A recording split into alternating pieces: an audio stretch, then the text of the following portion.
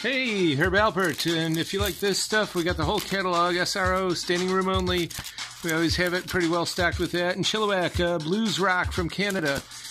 And John Denver, Volume 2, greatest hits that one don't see all that often. And if you don't know anything about Kenny Rogers, here's where you start. The Box Tops, Alex Chilton, terrific garage rock, and it tells the whole sad, tragic story of Alex Chilton and Big Star, etc., CBGBs, everything on the back. But this is a great record.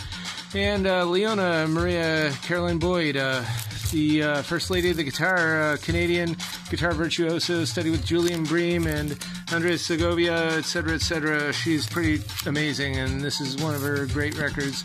Marilyn Horne, pretty excellent opera from 71, and a great picture of the mezzo-soprano, and if you like that, of course, it's much bigger on the back, and there's a gatefold with a whole bunch of other great stuff in there. Some Dale Bazio there, some really nice copies of that, and some really good polka. Stanley Pulaski, it's got the Scarecrow polka, New York polka, television polka, and the most interesting synthetic polka. Go-Go's, this actually has their best song ever, which is Head Over Heels, and it's actually the last record they ever did. They are still technically around, but they haven't put out any album since '84, really, of new stuff. Got a lot of folk in, too, including Judy Collins' fifth album. The Nightcaps, new wave stuff from '82. There's a promo copy, Euro import. Berlioz, Requiem, Dies Irae on here. Pretty excellent. Nazareth, the David Rowe cover art. This is a really nice UK Irish press. Maureen McGovern, The Poseidon Adventure, great song, and this is a really decent record. I like it a lot. Got some rockabilly there and all kinds of stuff. Singin' the Blues, the original title was Swingin' the Blues, and the only trace of that, I think, is in the run-out.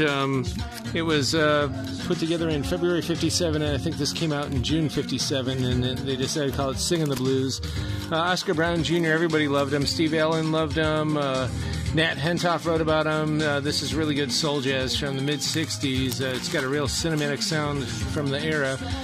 Justine Johns, totally New York power pop from the early '80s. It's just really obscure, really indie. There was a label from New York City that just put out her and a few other artists, and it's really good kind of '80s dance rock. So is this, Tuesday Night. It's a little bit, not quite total synth pop, because there's some guitar going on, too, and her daddy was a rockabilly guy, put out a bunch of 45s way back when. This is a scarce organ record.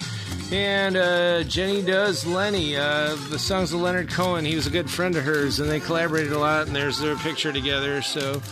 Doobie Brothers, not yacht rock though, because this is the last record before Michael McDonald came into it. The Union Gap, some really good disco. Of course, Shaft is a classic. Got some more Beatles. Talk Talk, It's My Life. This is such a great song, and this is the extended version, 12-inch. Hartford Dodgers' second record from '76. Suppe, this is some really good stuff here. Very highly recommended. His overtures, there's a lot of really good stuff on here. Bocasia is good, but Poet and Peasant is really almost as good as anything Mozart ever did at his prime. Even though Suppe was known for his light music, he really wanted to be a serious composer, and this is really excellent stuff. He was also a gourmand, really into,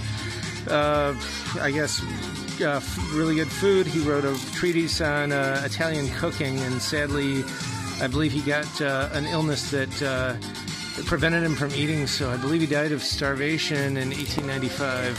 Cacciaturian, some good stuff there. This Limbo record is pretty scarce, pretty good. Al Martino, of course, his daughter's a friend of the shop, and she just obtained the door knocker of Frank Sinatra's house. So we got a section for him, of course. And Jan Peteruski points, if you know the restaurant in Cleveland he operated. This has a little write-up by Dorothy Fulltime. It's signed by him. And it's like a comedy lounge record. He does all kinds of stuff, including Moon River, etc., etc. Pretty neat. And Solera de Hispana, they're a European band. They came from Barcelona, and they were assembled to actually, I believe, play in the Americas, North and South America. They played a lot in like places like Venezuela. This is signed by the entire band, all on their trousers there. This is a really, really, really hard-to-come-by record. And they did put out a number of other ones, but this is pretty cool and excellent stuff. Got some romantic classical. And Marlene Dietrich with Burt Bacharach's Orchestra, which is pretty interesting. It's a good music hall record from, I believe, 1960. Emile Villel, French Caribbean lounge stuff. This is another really hard to come by record, and it's signed, dated, and inscribed by him on the back, which is pretty cool. They compared him quite a bit to Belafonte. He was a really good singer with a good range and didn't put out too much stuff, unfortunately, but that is a great record. This is another Cleveland polka band, and it is signed on the shrink in the back, which is pretty cool. And there's some actually really good stuff on here, including the Beer Mug polka. This is a Percy Faith favorite. Sam Cooke, some good Exotica that's got Harbor Lights on it. Tracy Ullman, who just seems like a totally cool person. This is a great kind of neo doo-wop from the 80s. Really excellent.